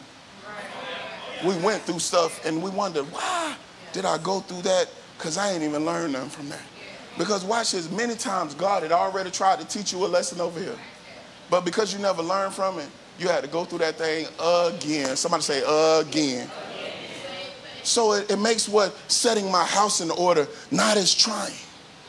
And although difficult, I believe Hezekiah learned what the Lord was trying to teach him by way of order. He learned order comes to correct. That order comes with consequences. And that order comes to produce counsel. And if we want to set our houses in order, we must learn likewise. But even more, I think there's a greater lesson found in our text. Notice what happened after Hezekiah's correction. He has revealed the consequences. And after he seeks the Lord's counsel, our foundational text says this in the latter part of verse number 3. The Bible says, and Hezekiah wept bitterly. In other words, what we learn from order should convict us. Tell your neighbor, it should convict me. Somebody may be saying, why is this significant? Because 2 Corinthians chapter 7 verse 10 reminds us, for godly sorrow produces repentance. In other words, repentance is, somebody say, is to turn the other way. So whenever we see this word repentance, it's really saying, I'm going to turn the other way. All that stuff that I used to do, I'm no longer going to do. So what all this teaching should do is convict me to conform to the order of God. And the reason why many of our lives are still out of order is because many of us are not convicted. We know what we're doing is wrong. We know what this is out of order from God. But somebody say, I don't want to learn the lesson, I like it. Somebody say, I don't want to learn the lesson, I like it. Y'all like it. Y'all like the disorder. You still like to go to the club. You still like to do all of that. But you know what? I heard a bishop say this, and I think this is critical. It's not that I don't like it anymore. It's just not available. I just need it not to be available. It's not that I don't like women anymore. They're just not available. Y'all see, y'all don't like that. So my repentance, what repentance does is turn me the other way. So stuff is not available. I'm going to give y'all something and y'all going to think this ain't deep enough for y'all. But because I'm still wrapped in flesh and because I'm a man, that does not mean that my wife is the only fine woman in the world. So what I have to do is turn my eyes when I see stuff that is tempting. Somebody say, I repent. I make it not available. So we need God to cause a level of conviction that I know, God, this is not of your order. So I turn my face. So not, because watch this, the enemy knows what we like. He's going to make situations to present what we like. But we've got to be convicted in such a way that we make it not available. Can you learn from the order of God? That you can be in a place where you're convicted. I know I want to cuss them out. It's been plenty of time driving down the road. I wanted to cuss some folk out. But because I was convicted by the order of God, I was able to turn the other cheek. Y'all need to do a study on when you see that word turn. It's not that it's not there anymore. They still there. They still, that God, they right there. You know I got it. But I gotta turn, y'all. Tell your neighbor you gotta turn. Oh Lord, we gotta turn. I want godly sorrow to produce repentance. Because if we want to conform to the order of God, we've got to turn. And hear this, I want to say this, and I'm going to be out y'all way, and I'm going to pray. Notice what our foundational text says in verses 4 and 6. The Bible says, and the word of the Lord came to Isaiah saying, go and tell Hezekiah, thus says the Lord, the God of David, your father, I have heard your prayer, I've seen your tears. Surely I will add to your days 15 years. I will deliver you and this city from the hand and the king of Assyria, and I will defend this city. God is only moved by the order in your life when you are convicted. Did y'all hear what I just said? God is only moved by the order in your life when we're convicted. So if we want God to be compelled with our efforts, y'all know how a lot of folks say, I'm doing things for God, I'm doing all of this for God, and we wonder why God ain't moved. Because God ain't gonna never be moved if you're not doing these things because you've been convicted. Many of us do it because we seen somebody else do it. We seen somebody else get blessed this way. We think this is the right way to do it. Oh, this is how I'm going to maneuver and manipulate God to get the blessings of the Lord to be opened up in my life. And God said, I ain't compelled by that until you find yourself convicted. And it was not until Hezekiah was convicted that God says immediately, all these things, that I've heard your prayer, that I've seen your tears. How many times have we prayed and God not moved? Maybe you didn't do it because you were convicted, but you tried to manipulate God to move on your behalf. And God says, immediately this happened. I want God to be compelled by everything I do for him. But the only way is if we learn the lesson. God says if you set your house in order, if you can be convicted by what I teach you, that I'll be compelled to move. That's good news to me. Let us stand to our feet. Father, we bless you. I want you to get on your mind every area in your life that is out of order. Everything that you're doing that you know is contrary to God and his word. God, we ask you to set our houses in order. Help us to set our houses in order. God, we don't want to put in the effort, the energy. We don't want to extend the emotional resources, and God, you not be compelled. Convict us, God, by all that we learn. God, we thank you, God, that you've come by way of order to correct us. I pray for every heart in this place, God, that they'll receive rebuke. God, if it comes from the right person who brings a word with it, let us receive the rebuke. It can come from our little baby who's only 3 years old. But God, if they come with a word, we'll receive our correction. God, we're not too high. We won't let titles and positions allow us not to be in a position to be rebuked. I don't care if you're the head of your house or the man of your house. If your wife comes with a word to correct you, I pray, God, that they move in a position of humility, that they receive the rebuke. God, not rejected, so that we can be eligible to set our houses in order. And God, when we don't learn by way of correction, God, many of us will have to learn the hard way. I pray for mercy against the hard way. God, give them another level of grace so we don't have to learn the hard way. God, we want every promise of our life to be yes and amen. Let us not negate any promises because we failed to adhere to your correction. But there's consequences, God. We know that. We'll learn it, God, before we experience it. And God, help us, God, to seek your counsel. I pray for every believer in this place, God, that they learn how to get to your house. We've been in this physical house, God, but we need to know how to get to your house. God, our mama had a good example, God, but it's nothing like your house. God, our pastor had a good example, God, but it's nothing like your house. God, help us to get to your house, we pray. Because if we can consistently seek your house, the God of order, we'll have an example of how to set our houses in order. And God, we thank you, God, that we'll be convicted. God, we're not saying that it's not hard. God, we're not even saying, God, that we don't like it, but it's simply not available anymore. God, help us to turn the other way. I pray a turning in the spirit, God. Every hardened heart that wants to cut some folk out. Every hardened heart, God, that wants to cut some folk off. God, help us to simply turn the other way so that we can be an example of the order of God. And God, I pray, God, now that we've turned the other way, now that we've been convicted, you're compelled to move. And somebody say this, and I want you to say it prophetically. Say immediately. God, you're compelled to move. God, there's some areas in your life, in their lives, God, that they need you to move immediately. And the only hold up, God, from you moving immediately is that we failed to be convicted. I pray, God, that your people are convicted now so that you might be compelled to move. And every heart that says, I'm going to learn my lesson and I ain't going to learn it the hard way, say thank God and amen. Give God a hand clap of praise.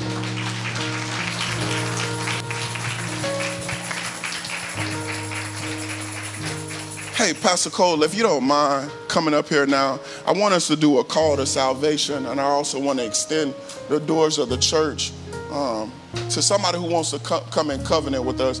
But somebody say the pastor got to change his shirt. And the pastor got to change his shirt. I got some other stuff to do before we benedict, so I want to go change, and I'm going to have Pastor Cole take us further in service. Praise the Lord, of course, for that word. And let's not take this moment lightly for all those that may be in the house. And yes, there's a lot of things that we could assume. And if you were listening at all to the message, just because you were walking in the ways of your mother, your grandmother, your grandfather, that doesn't mean salvation. Big Mama can't get you into heaven. She doesn't hold the key to the gate. Guess what? Your pastor doesn't even do that. But this church was founded on that scripture. And Jesus said it like this. He said, I am the way. I am the truth and I'm the life. And no one can come to the Father but through me. So in a moment like this is your opportunity to come and say, you know what? I see that I'm in need of a Savior. And I desire this place they call heaven. And I don't know everything about it, but I desire it. But there's only one way to get to it according to Scripture, which is to accept the Lord and Savior Jesus. So on today, even right now, it's simple. As simple as this. Admitting that you need a Savior. That's where it starts at. We can't do it by ourselves. Admitting it. And then you not only can admit it, now you have to believe that Lord and Savior, that one way is through Jesus Christ. And then you need to also, you got to believe it in your heart and then confess it with your mouth. And if you've never done that, maybe you've done one, maybe you've done the third one, but it takes all three. It takes all three. And maybe that's you and you've never done that on today. Well, guess what? This is the opportunity put in this service just for you. Just for you. And so, you know what? This is a personal thing. And so, yes, the old church, yes, we might have had everybody run up and everybody tap on the shoulder. But remember, this is a heart confession. This is from you. So as every head is bowed and eyes closed, if that's you on today, and you need to admit that you need a Savior, you need to believe that it's the Lord Jesus, you need to confess with your mouth, and you want to do that on today, just raise your hand up. Because the only thing I want to do with you is to pray with you. And if that's someone that's online and you need to do that on today, put that in the comment box. We want to get in contact with you on today. And maybe that's not your call for today. But guess what? We also have a person in the name of Keith Walter Babb that wants to shepherd you into the place where God wants you to be. Where rebuke doesn't become a bad word. Where correction is something that we're used to. That we don't have to look for those consequences. He can lead you into those places, even on today. Is that you? Are you looking for a shepherd? Are you looking for a church home? And if so, you could just raise up your hand. We want to just join with you. We want to be in covenant with you on today. I know we had one on last week, but if that's you also in the online, we have covenant partnerships that are not even in this state. So we thank God for every single person. And if that's not you, we thank God for every person that does know who Jesus is on today. And maybe this is what I want you to do.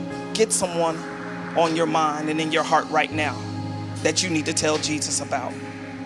That family member, that friend, that co-worker. Let's not be selfish with this. We'll share Christ on this morning. In Jesus' name, amen. Pastor Keith is coming back. Nope, actually, Minister Serena is coming back up. Pastor Keith is coming also. We want to celebrate some people on this morning.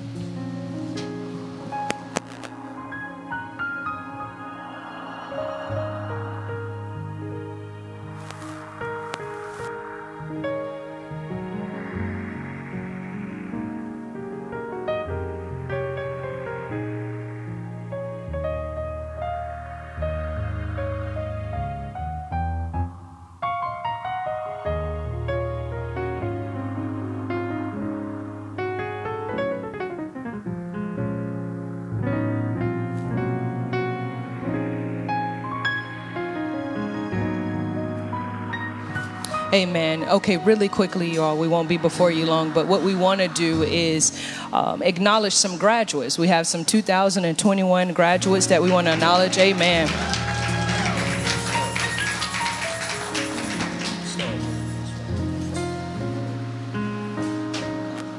And how many of you know, if you've been to any kind of school, it takes, I always tell people, because I work on a college campus and I worked at USF for 10 and a half years, that the smartest people don't graduate, but the ones that are the most determined and committed, right? I've seen some people graduate where I'm like, my God, I don't know how they made it. but tenacity will get you a long way. And so we're so proud of all of you who have graduated, sent your information in. If you didn't send your information in and we don't acknowledge you, even if you're online and you're watching, still do that, because we would love to acknowledge you. We're so proud of you. Education is important. It is the key to a lot of things in this life that we live. So we're so very proud of these names. Very first, right, I got it. We want to call up my little godson. Listen to this name, y'all. There's something in the name. Britton Cody Leon Cole Jr. He is graduating from VPK. You want to stand up?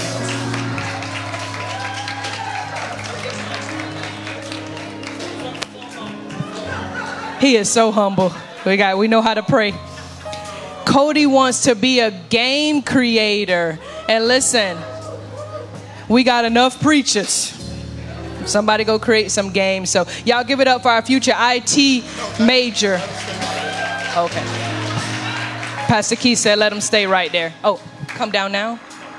Oh, Pastor Keith. Oh, okay. And his tight kids at the way shirt.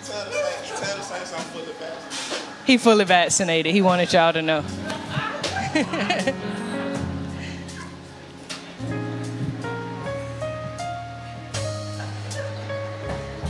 Amen. And then our next graduating from kindergarten at Summerfield Crossings, is Annabella.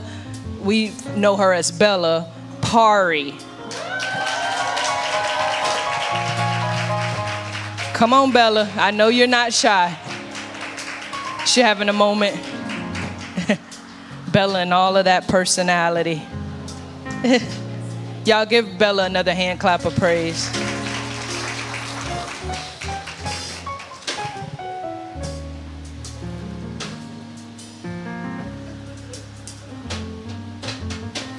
Did she get her certificate?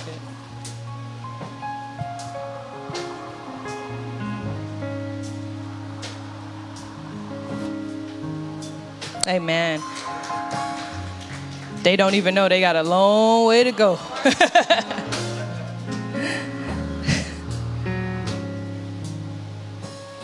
And next we have Kathleen Wilson, who is graduating from middle school at Summerfield Crossings. Ready to go to high school, Kathleen.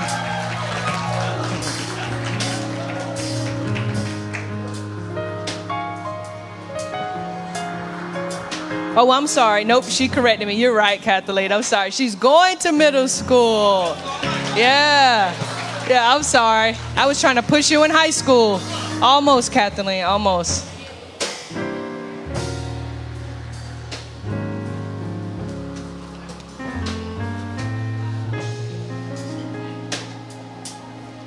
Amen.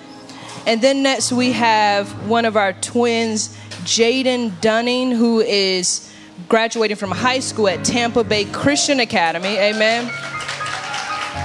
And Jaden is attending our alma mater, USF. Go Bulls. Oh, and Pastor Cole wants you to know he was his preschool teacher, which means Pastor Cole is old.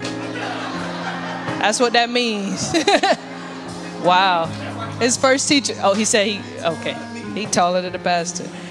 And then next, part of this dynamic duo is Braden Dunning, who also graduated high school from Tampa Bay Christian Academy.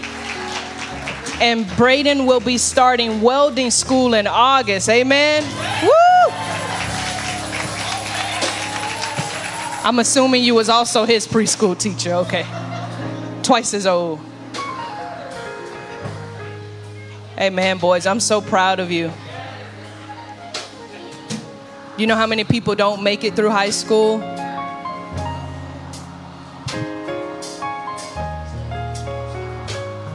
Is LD here? If not, we're going to acknowledge you anyway, LD, because you may be watching online. And then next we have Lazard. We know him as LD Dennis, and he is graduating from the University of South Florida with an MBA in sports. Amen. He will be graduating with an MBA in sports business and an MS dual major in sports entertainment and management, and he desires to be an athletic director at HBCU. Amen. So we're praying that God will open doors for you, LD. If you all see him, he pops in sometime. He's quiet. He comes and he serves and he leaves, but I'm so proud of you. Also a bull, so congratulations. And then lastly, you all may have seen this online. LD, come see the pastor. He has your gift card, okay? Don't see me. See your pastor. He has something for you from the Way Church family. And then lastly, but definitely not least, you may have seen this online. We are so proud of her. But let us give some hand claps of praise to Charlotte Walker. Listen to this. You always save the highest degree for last, who graduated with her Doctorate of Nursing Practice degree. So let me introduce her to her Way family again. This is Dr. Charlotte Walker, who is super, super smart. And I believe, Charlotte, correct me if I'm wrong, you will be beginning your own practice now, right? Starting soon, her own practice. Amen. Charlotte, we're so proud of you.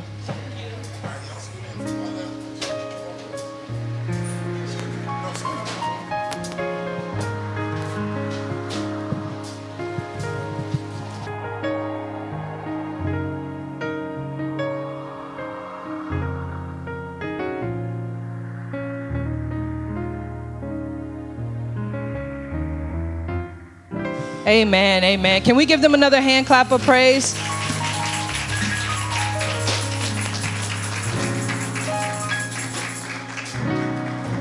Any of you desiring to go to school or do what you have to do, hang in there, continue to do it. I'm going to say this because we were just talking about her the other day. It's never too late. It's never too late to return to school. If God has placed that on your heart and that's the direction God has given you, then be active in that. And as someone who's worked in financial aid for 10 plus years, there is money out there. They are now, something recently got passed, they are getting ready to double the Pell Grant over the next few years. If you don't know, that's about another $6,000 per year. So that would take it to about $12,000. We were talking about my mom. My mom did what any good mom would do, put her school dreams on hold, got her kids into school, and went back and graduated magna cum laude. Went back. Amen. Oh, Mom, raise your hand so they know. That's my mom. So it's never too late. She went back years. I know people who graduate with me and could barely get through, and she went back. So when it's your time, and God will grace you and he will bless you. So whatever you have and he's laid on your heart, pursue that wholeheartedly. Amen. So also we want to make sure you please stay. Just a few announcements. Continued prayers. Ephesians 5:16 admonishes us to pray for one another. So let us continue to pray for those on our prayer list. Let's continue to make intercession until God intervenes. Minister Danshell read the names earlier. We have Sister Pinckney. We have Sister Sharon West.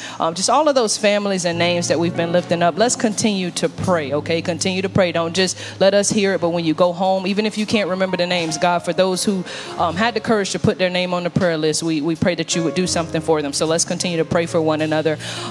July altar call. So join us tomorrow at 7 p.m. for our monthly prayer line altar call.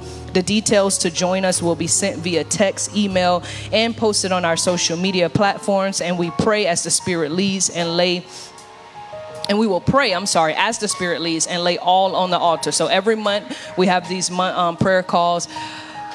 Because of the time frame, I haven't been able to get on many of them, but I heard they have been a blessing. So we want to encourage you. Yes, please be on them as much as possible. So the July one will be tomorrow at 7 p.m. Our new midweek series, join us every Thursday via Facebook Live in June and July at 7 p.m. as we continue our midweek series entitled Summer Diet, a Study on the Fruit of the Spirit. Summer Diet, a Study on the Fruit of the Spirit. Has that been blessing you all? We've had different teachers come up. They've been teaching. Amen. You can also view those on Facebook if you haven't had a chance to, or via YouTube. The power of the Spirit in our lives is made evident by the presence of fruit in our lives. So make plans to join us weekly as we go on a spiritual summer diet. Lastly, follow us. We have made strategic efforts to recently improve our communication platforms to share our messages and means to connect with others. So we need you to follow us. So please, please, please find us and follow us and subscribe to us on Facebook, subscribe on Instagram, subscribe on YouTube so that you can stay connected and up to date with all that we're doing at the Way Church. Communication is key, and there are a number of platforms. So we're trying to put as much out there, not to inundate you, but to ensure that you have every mean in which you use to connect with us.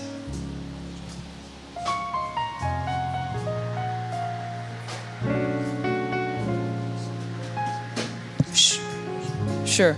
Pastor Keith and I need an earpiece so that he can give me little messages when I'm up here talking. Set your house in order. Join us in person or via Facebook Live next week, Sunday, as Pastor Keith will culminate our current sermon series, Setting Your House in Order. Much of what the Lord has ordained for our lives has not been fulfilled because our lives are void of order. So come learn how to set your house in order. It's a blessing to see a packed house today fairly as we come back. I know we've taken quite a number of seats out, but if you can't join us, if you're watching online and you can't join us here, we completely understand. That's okay, but still tune in on those platforms that we just discussed because we don't want you to miss this, the ending of this sermon series. Amen.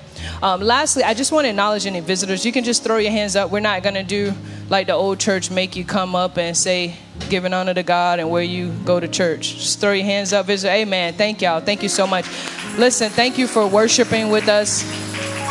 Thank you. I know Brandon, we're going to put you on blast. Brandon family is here. Can y'all raise your hand? We love Brandon. His sister, his mommy. Am I allowed to announce the other person? That's your business. In the words of Tabitha Brown, that's your business. I ain't going to say nothing. My husband said, don't be messy. Apparently, I still need to be set in order. All right. So, thank y'all so much. Listen, visitors, can you please see, who should they see in the back? Because we have a gift for you. Someone. Oh, Miss Nicole, I'm sorry. Your hand is right up. Please see Miss Nicole. Lift it one more time, Miss Nicole, just in case they miss on this side. They did. Oh, he wants the visitors to lift your hands one more time so Miss Nicole can see your faces. Just in case you try to slip out, she can chase you down the street and give you this gift that Pastor Keith has prepared. Can we stand to our feet? Let's go ahead and benedict. Did you all enjoy service today? Amen. Oh, Lord, have a seat. Thank you, Mama. My mama's still correcting me. Have a seat. Pastor Keith said at the beginning of his sermon, you ain't never too old to be corrected, right? I'm 34 and I still have to get corrected. I forget the offering every time I'm up here. Every time. We need the offering. We need the lights on. We need the microphones working.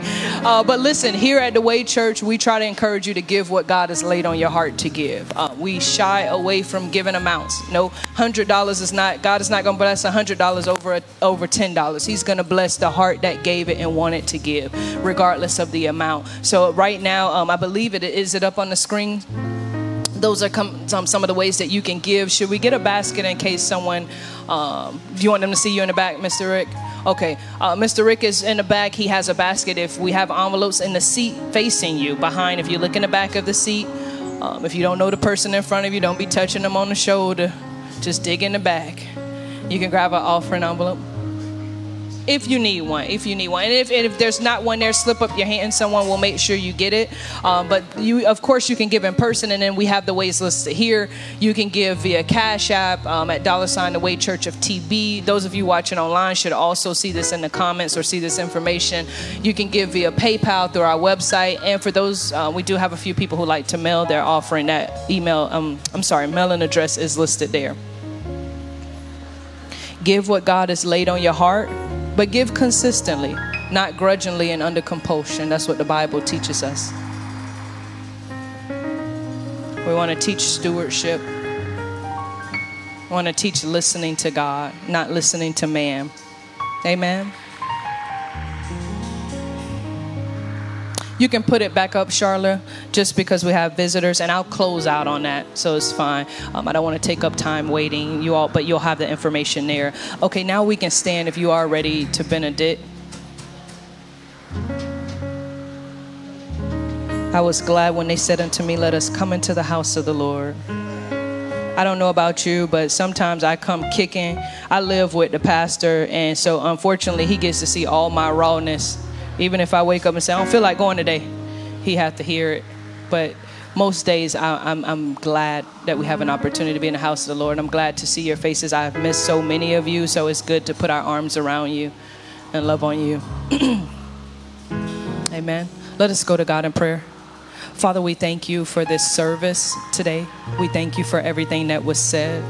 We pray that it was pleasing to your ears. We pray that when you looked down on us, that it made your heart glad. We thank you, Lord. We thank you that you come to correct us. Your word says that those whom you love, you chastise. And so we thank you for that, God. Any rebuking, any setting in order, any correction, all of it is because you love us. You love us so much. And like a good parent, you don't allow us to just live reckless lives. And we thank you for that.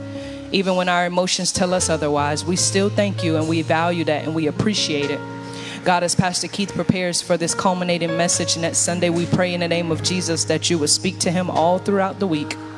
And while he is hearing from you for the last word of this sermon series, we pray that we're continuing to digest this word throughout the week and living it and really seeking you concerning those things that you're trying to set in order. God, be with us and cover us. Thank you for these graduates. Thank you for the younger ones whose parents continue to push them and encourage them. Thank you even for Tamikia and Willie who got to see their babies now walk across that stage. We thank you, God, that it was all worth it. We thank you for those days that no one probably even knew about, oh God. We thank you for that. We celebrate all of them, and may you bless them in their future endeavors, oh God. We love you and we praise you, and it's in your son Jesus' name we pray. Amen. Amen. Thank you for tuning in online. You all have a great rest of your Sunday, holiday weekend. Enjoy and be safe.